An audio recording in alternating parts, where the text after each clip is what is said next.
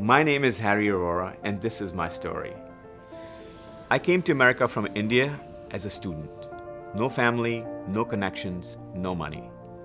Life in the beginning was difficult. I worked hard to put myself through school. I worked hard to make it. In America, I found the freedom and opportunity to pursue my dreams.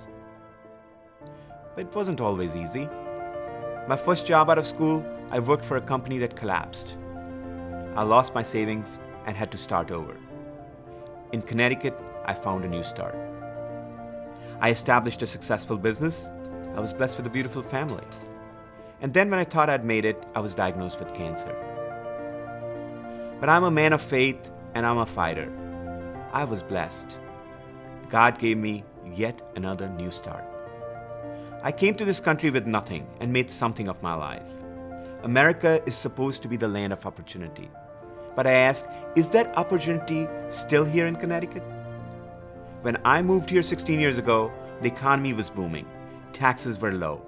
Businesses were moving in. Today, talent is leaving. House prices are falling, and college has become unaffordable.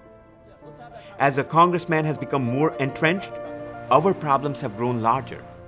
As we struggle to solve our problems, he is focused on growing his personal brand. After 10 years, Connecticut needs a new start. I'm running for the United States Congress because I want to bring new ideas, energy, and thought leadership to DC. I will address our challenges and find solutions. I will foster compromise between our differences.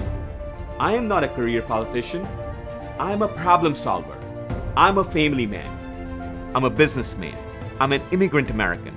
Only in the United States of America could my story be told.